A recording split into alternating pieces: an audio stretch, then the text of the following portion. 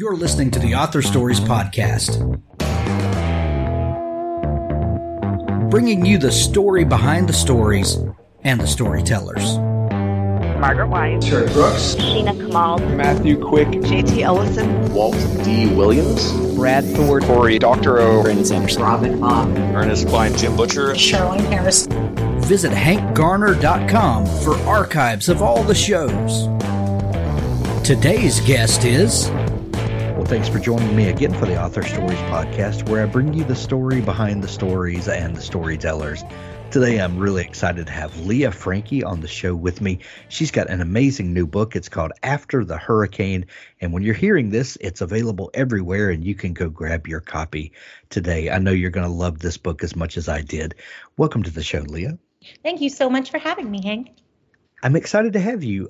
Leah, we begin each show with the same question, and that question is, what is your first memory of wanting to be a writer or storyteller? Oh, boy, that is a great question, and kind of a tough one for me personally. Well, I think the first time that I articulated wanting to be a writer was definitely college, which is probably a little late. I think a lot of people kind of know earlier. But I would say that my background, or how I got into writing fiction, comes from writing theater and from being in theater. And I think that my earliest memories of wanting to tell stories probably come from that theatrical background, and are probably from the time I was like 6 years old. And my mom sent me, her very theatrical daughter, to theater camp. And I just found something incredible about, audiences responding to storytelling. So storytelling, I think, came from a theatrical place, from like the collective, sort of performed dramatic story. And that came a lot earlier, realizing that for me, the best way for me to tell stories would be through writing, and then more specifically through fiction, came a lot later. But definitely around 6 or 7 years old, my first experience in theater camp in a production of Joseph and the Amazing Technicolor Dreamcoat was probably the first time I thought like you could tell a story and audiences or groups of people would see it and like respond to it. And that would be a really cool way to spend your life. I think that's my earliest memory. I love that so much. I always find it interesting how different artistic pursuits have a way of crossing over or informing one another. You might think that stage acting or working in a theatrical production might not have much to do with prose writing, but more times than not, I've found out that one leads to another, or having that experience, then writing prose, you pick up certain tools for your toolkit. Do you feel like that experience in your life kind of has a bleed over into what you do now? Oh, absolutely. And I think that we've become such specialists, which is not a bad thing. But historically, all of these forms came from the same place, right? I mean, the Homeric ode and the, Greek tragedy come from the same time period. They're looking at the same ideas. They were both like performed ideas, right? I think that we... And historically, like a lot of the historic writers that we've loved do a lot of different things, right? They wrote plays, they wrote books, they wrote essays, they wrote criticism.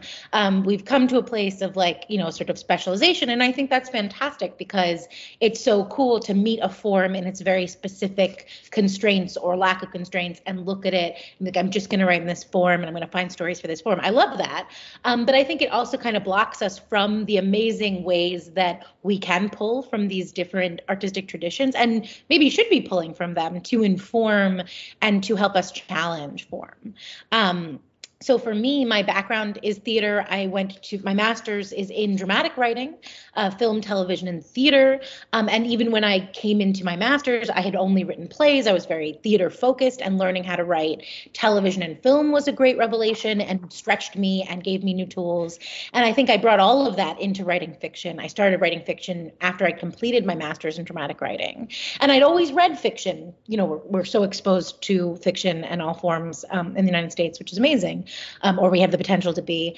And it absolutely has informed my sense of dialogue, my sense of action in story, my sense of character as embodiment of desire, and my interest in conflict. I think the dramatic form really celebrates conflict.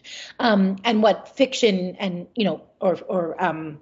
what sort of narrative, fiction or nonfiction narrative can do is give us interior, give us a lot of space without conflict, without other people, which is wonderful and we can embrace as the way to get into a character's head and really live there. But it can also lead us to inactivity, and conflict is activity. So I think that as much as we sort of talk about these as separate forms, and they definitely inform each other. They've absolutely informed each other in my life. And I think if we look historically, they've informed each other, right? We don't make art in a vacuum, and story forms aren't made in a vacuum. So I always recommend diversity in that way. I love it.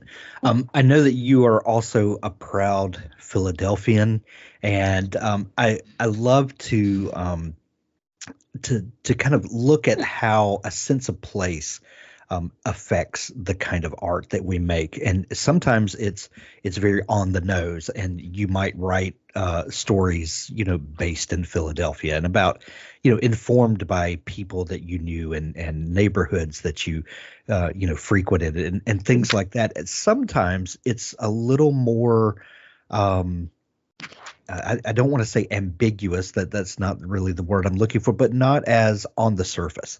But it's more an attitude of Philadelphia. How do you feel like being a proud Philadelphian works its way into the art that you make? I love that question. I haven't really written much about Philadelphia in any of my three novels. I think my first novel I did.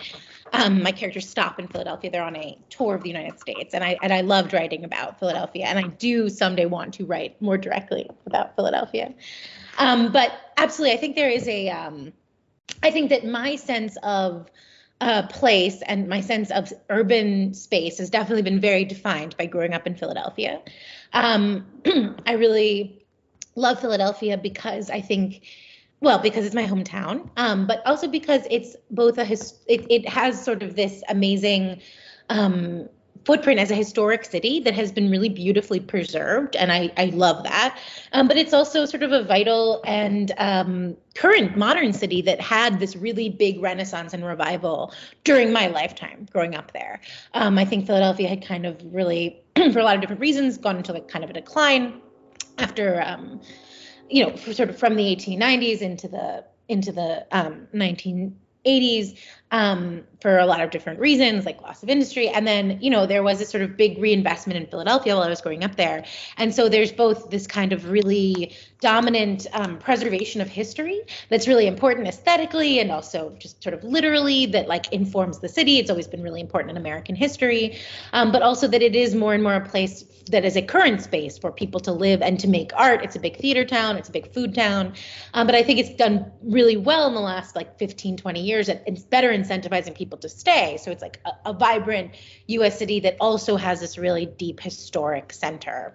And I think that for me, there was this growing up there, people were really invested in community, and there are a lot of different community organizations, neighborhood by neighborhood, that were really sort of talking about investing in this neighborhood, investing in this space, neighborhood committees basically. And my mom was on one, my brother served on one later. I just saw a lot of the ways in which that, people could really change their space by investing in it in small and very concentrated ways, and by focusing on their neighborhood, and by investing deeply in loving where you live. That's actually the slogan of my mom's real estate company, love where you live.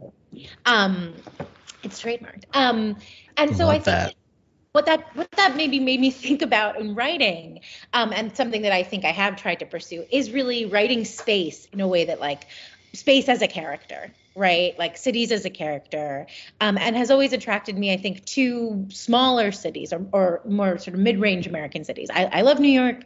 I lived in New York for many years, and it was fantastic. And I spent 6 years living in one of the biggest cities in the world, Mumbai, or sort of in the scale of large cities. But I think that mid-sized American cities have this space that is like their human scale. And so they're both this vibrant, diverse urban space that brings people together, that creates encounter, and also a place where you can feel historic footprint and feel sort of legacy and a part of something. And so I think that was part of what attracted me in After the Hurricane to writing about Old San Juan, which is another, really deep historic city that also has this sort of modern vibrancy that attracts people to it, that has many stages of its existence. I think that's something that probably growing up in Philadelphia kind of affected me, to look for those cities, or look for that story in other cities, because I'm sure every city has a version of that story. I love that so much. Your first novel that you published, America for Beginners, was that the first novel that you had written? Yes. I started writing America for Beginners. Well, I definitely have 40 pages of a terrible novel that I don't think I can find it anymore. Don't we all? I know, right? It's like sitting I used to be sitting in a desk drawer. Now it's sitting in a digital file grave somewhere. But I started writing a novel right after I graduated college, like you do. You're lost. You're like, I guess I'll write a novel. That can't be too hard. It is really hard, and it didn't work out. But yeah, America for Beginners is definitely the first novel that I wrote, that I finished. That wasn't just sort of like the desire to say something without really much to say yet. That I wrote it. I started writing it after I completed my master's in New York. So I think I started that in 2014, and I had this story I'd been thinking about and sort of talking about, and I went to NYU for my master's, and there had been a lot of the culture of the school had been very about, when you want to tell a story, think really seriously about what form will best serve the story. And I think that's a great culture to have. That was like a great question to constantly ask yourself, why does this have to be a screenplay? Why does it have to be a movie? Why does it have to be a television show? What about this story guides it to this form urgently so that it will be best served by that form? And I kept thinking about this story that I had in mind,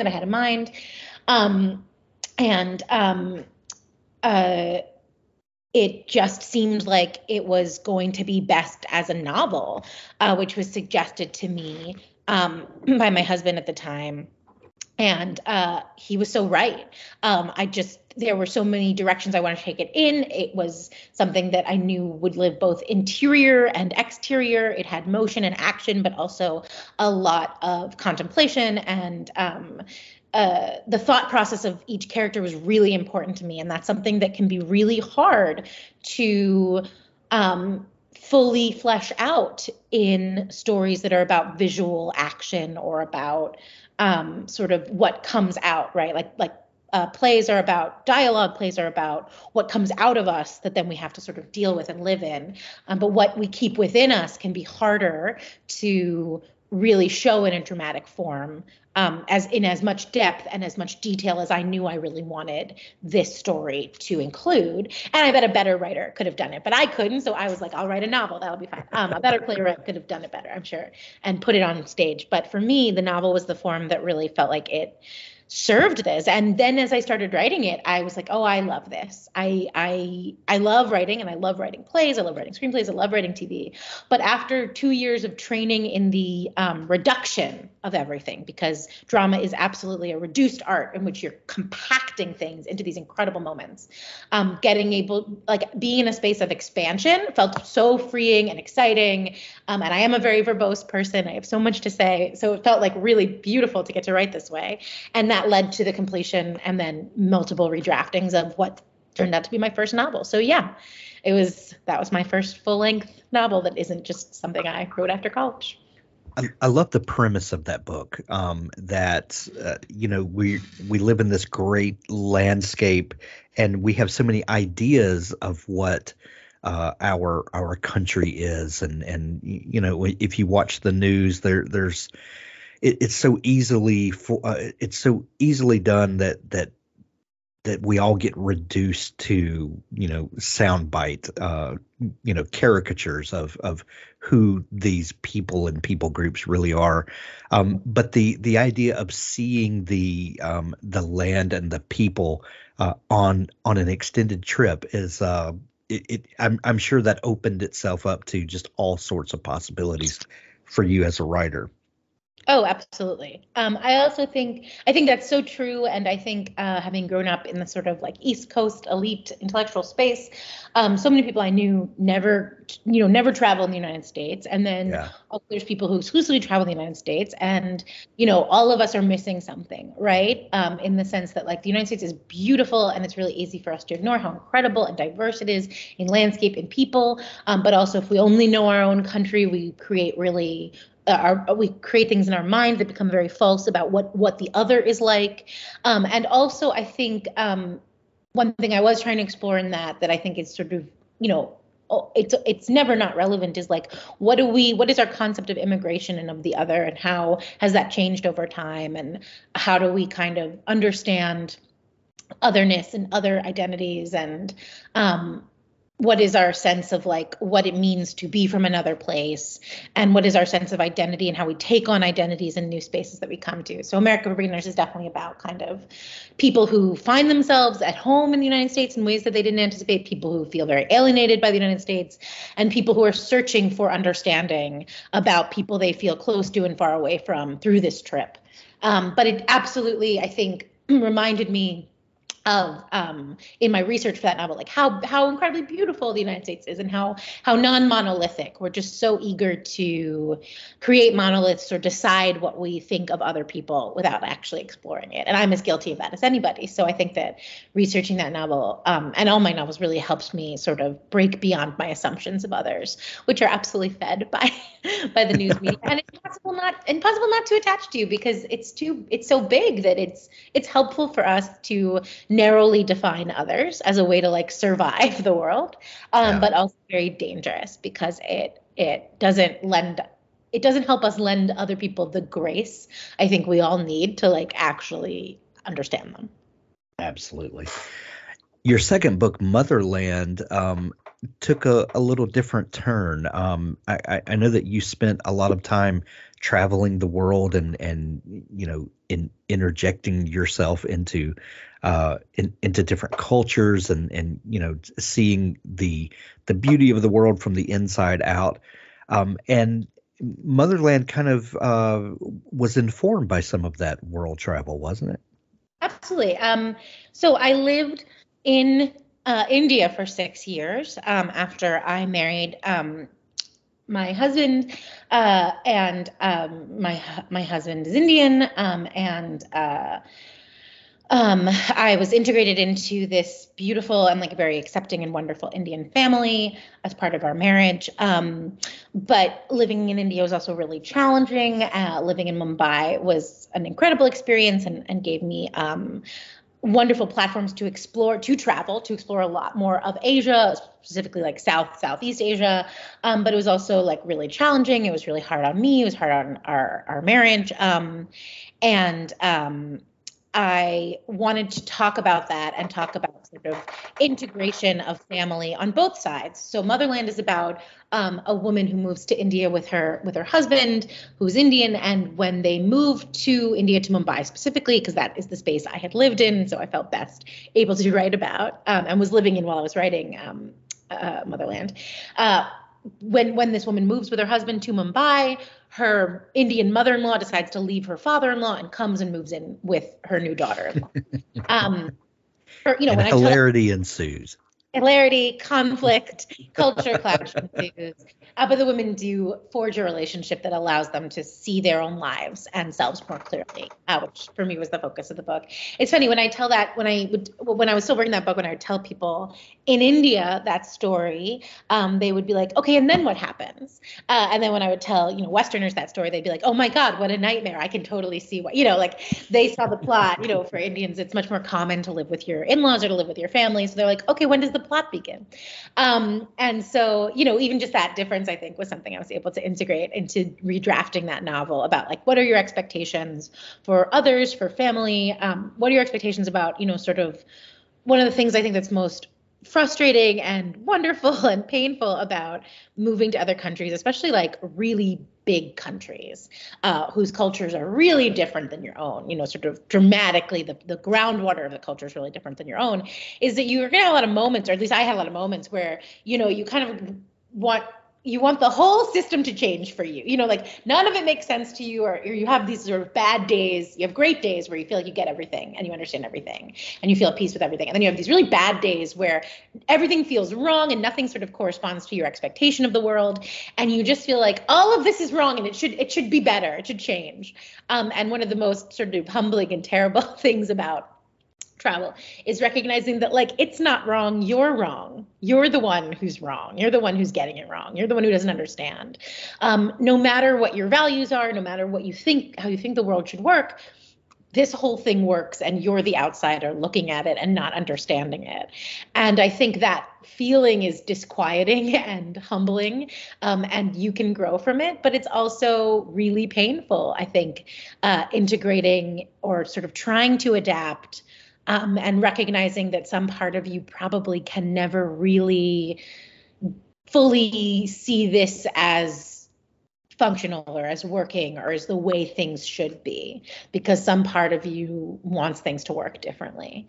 And I think that's one of the pains of travel, one of the pains of living abroad, and one of the best parts of it is it challenges your assumptions of how the world should work. And that can be very painful. So I think that's mostly what my second novel is about, and very much what my life was about while I was writing it. Before we switch gears and talk about your new book, After the Hurricane, I'm noticing, Leah, that your three novels that you've written all come from there's a different setting. It's there's a different cultural feel to each of these books, but they all come from you. They're all your voice, obviously. When you start thinking about a new book, what is that first moment of inspiration like? Something I love asking people is in 1 minute, a book like After the Hurricane doesn't exist in any form or fashion, or motherland, or whatever the story is.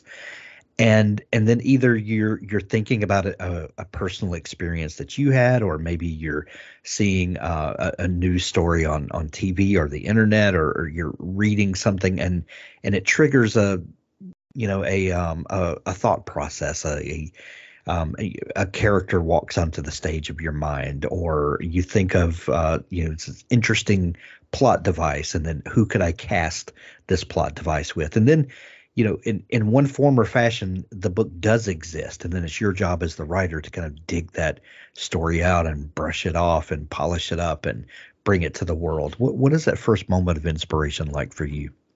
Well, first of all, I love what you just said about like it doesn't exist and then it does, but like there's still the Herculean effort of like excavating it. Right. Yeah, it's almost like when lightning strikes sand, but then you have to like dig out the glass. Yes. Oh, why is this so much work? And now it exists, but there's sort of, it speaks to like these different parts of creation, like the inspiration and then the excavation, which I just love how you said that. That's so cool. What a great way to think of that. That's going to haunt me forever now. You're welcome. That's free. Thank you so much. Thank you. Oh boy. Yeah, I definitely am a writer who thus far in my career absolutely writes my inspiration.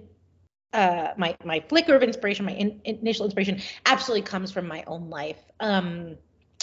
My books are fiction. I definitely write sort of a lot of my work, I think, in writing is writing, creating bridges, like to make the story farther away from my own life. I start from a very personal place and then start crafting character and situation, allow these characters and situations to get away from me and my choices, because sadly real life is not as well crafted as narrative. So you have to make it better in narrative, or at least make it more interesting. Real life's a lot of waiting around. But I think for me,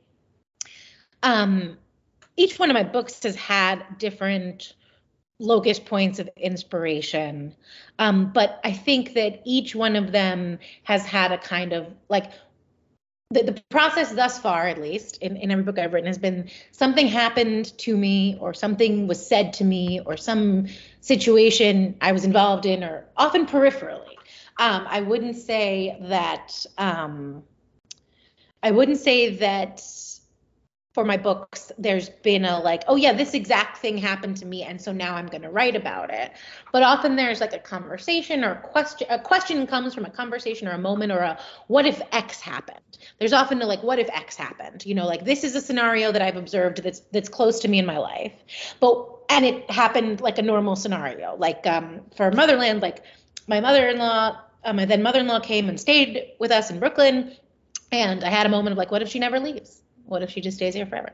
And how would I deal with that? And that was the spark. And then years later, I wrote Motherland. But it was like that scenario plus that question became the spark of, well, wouldn't it be cool to explore this? And by cool, I also mean very devastating, because I think this would be very difficult and painful. And what kind of process would this put on? And lots of other things snowballed into that, of like, what will living in India be like versus living in India, and how challenging I found it, and all of those things, and the, sort of stresses on my own marriage and relationship, and my growing understanding of others. But the spark, the percolation, the spark of the thing that started percolating slowly underneath it all was sort of a scenario and a question of what if this could be more dramatic and interesting. Basically, I think that's probably my theater training, is like to look at a very normal, banal life situation and be like, but what if there was conflict? So I think that's been the primary sort of inspiration moment that's happened in my life, is that, a lot of stuff happens in your life and you just kind of keep living. But what if you didn't? What if this was the inciting incident of a film? What if this was the big moment of revelation? What if that thing changed your whole existence? And what would you do? And what would happen next and next and next? And that's where it moves from like, oh, this scenario I was in that I noted, into this is a fiction narrative with people who are different than I am, and I can build out into this bigger world that then can become a fictive world of characters making their own choices. So for me, and I think people obviously do this in many other ways. And maybe I'm deeply selfish that I get it from my own life rather than observing it in others. Although I definitely think observation is a big part of being a writer, and I do like to observe others and incorporate them into my work. But so far, all locus points of inspiration have been something happened to me, a scenario or something I saw or witnessed or observed, that then I just thought, but what if it had become bigger and more complicated than the sort of sad mundanity of real life? I don't know if mundanity is a word, but I'm making it one, like Shakespeare. And I'm going right along with you. Yeah, I'm with you on that.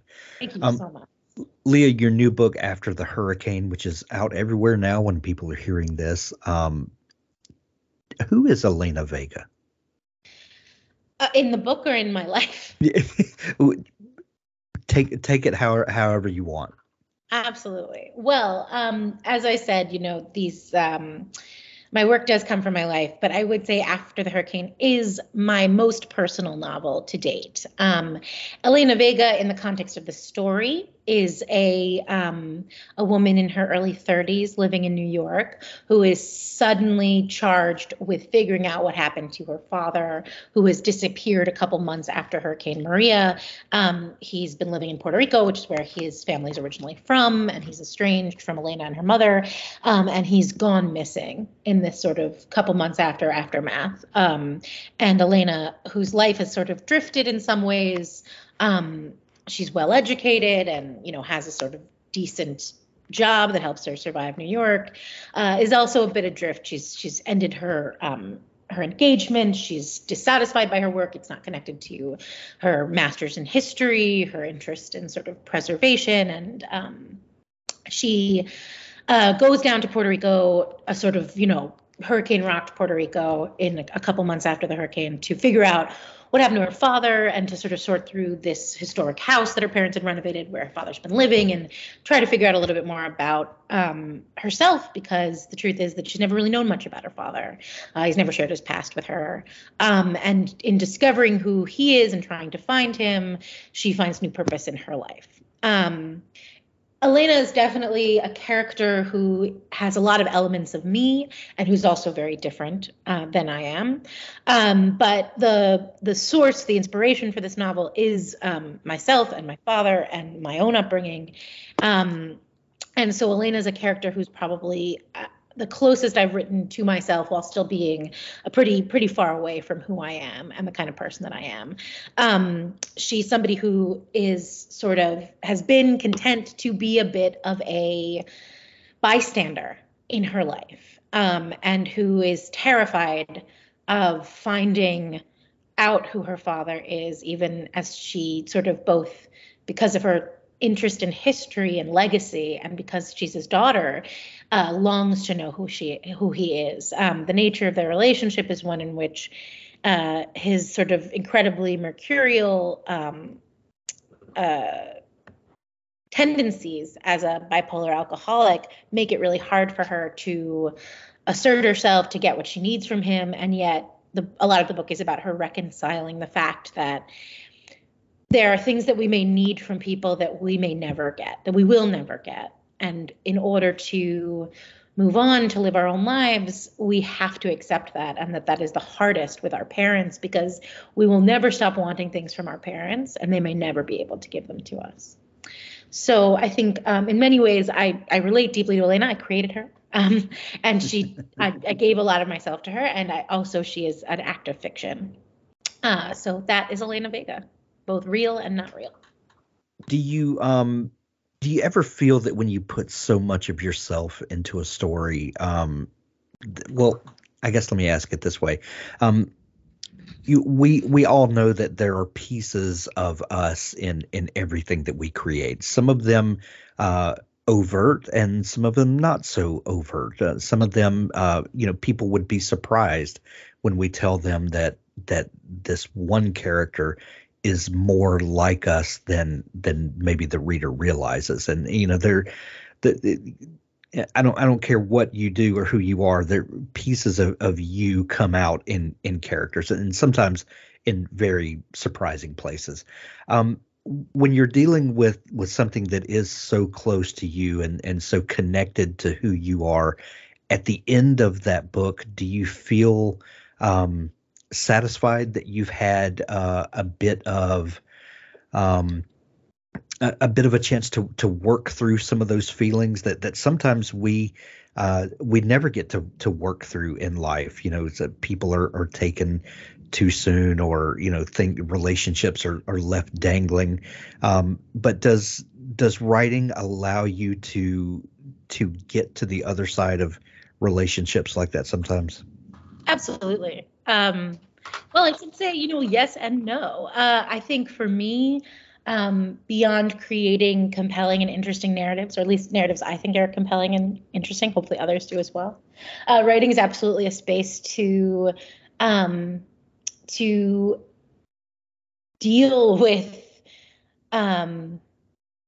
deal with so many things. Jose Rivera, in his 36 Assumptions About Playwriting, talks about, writing plays, but I would extend this to writing anything, as a conversation between your many selves.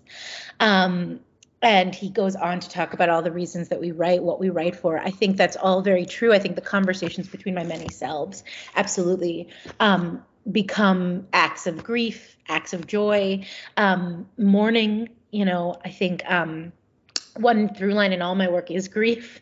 I think a lot about grief. I think a lot about ambiguous loss, which is a concept of sort of loss without end, which is something that people, experience with terminally ill patients, with parents or relatives with Alzheimer's, with relatives who are addicts, with anyone who goes from your life without fully dying or being gone, but they're gone but still with us.